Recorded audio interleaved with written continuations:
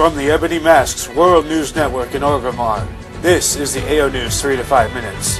Now, your host, AO the Great.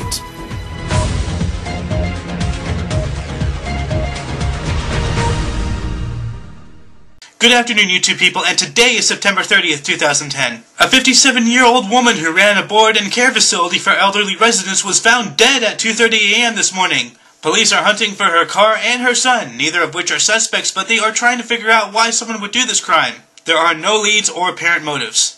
And a new planet has been discovered, named 581G. It might be the new Earth.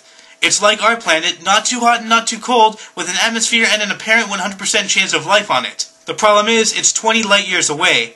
And although the planet is 3 times the size of Earth, the gravity is pretty much the same. Also, if you're a fan of the 1960s television show, you can have the Batmobile, the real Batmobile. And no, it's not the one from the show, but for $150,000 you'll get a full-size drivable Batmobile that, short of having been in the show, is exactly the same. Even the flamethrower in the back works. Are you high? Do you want to get high? If you're high right now and want a munchy drink, grab one of these. Or if you're not high, it can get you high. Yes, it is soda infused with marijuana. Enough said. And speaking of munchies and pot pop, a Korea-based chain called BBQ, or Best of the Best Quality, has developed a lazy man's fast food.